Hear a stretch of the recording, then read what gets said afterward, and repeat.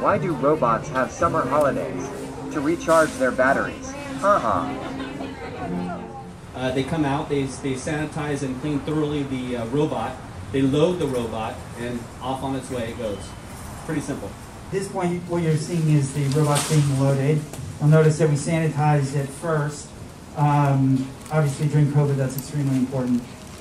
And what's going to happen next is that he's going to lock the robot. You can kind of hear it there.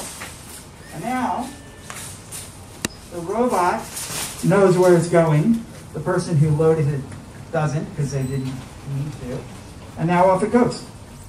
The last couple weeks, my excitement really grew as these robots have been kind of tooling around Modesto, learning the streets, learning the routes to do these deliveries, and I've been getting pictures sent to me from people that don't reach out to me very often going, is this really delivering groceries from your store? It's kind of been the best publicity I could have ever asked for, because people are so excited about this, and we're getting so much feedback from customers excited to see this in action, that it's really been something that I think has brought people together in a really exciting way around it. And you have to admit, they are the cutest little robots you've ever seen, right?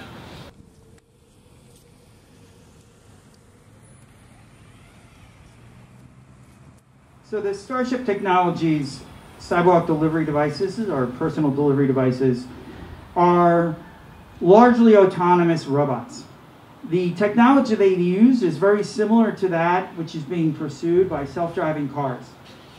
So the robots have a suite of sensors ranging from radars, ultrasonics, stereo cameras, time of flights, you name it.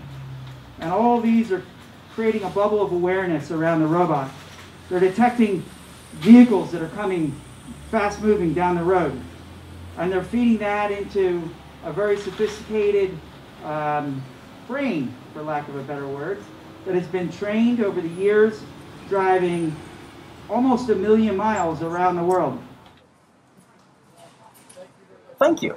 Have a nice day.